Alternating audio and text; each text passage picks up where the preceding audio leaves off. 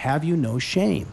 The nation's largest health insurance corporation has been defending itself from attacks in California. We work so hard to do the right thing every day. And in Washington. Corporate executives at WellPoint are thriving, but its policyholders are paying the price. Tough questions for Anthem Blue Cross, the California subsidiary of WellPoint Incorporated, about proposed rate increases as high as 39%.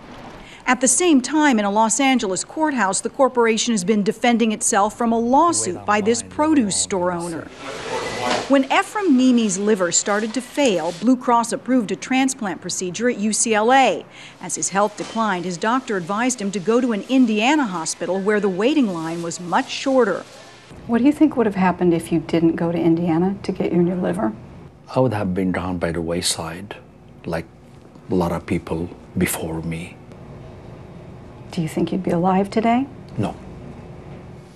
Anthem Blue Cross refused to pay any part of the $205,000 because the surgery was done out of state.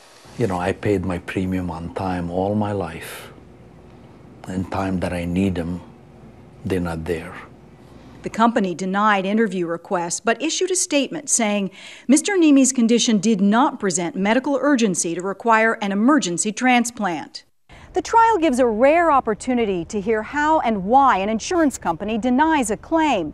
In this case, the company could have covered Mr. Nemi's liver transplant at one of their approved hospitals in another state, but it didn't authorize it. Dr. Zainab Daba, who was chief medical officer for the insurance company, denied his claim. I'm comfortable with the decision that I've made based on the medical information that was provided for me at the time.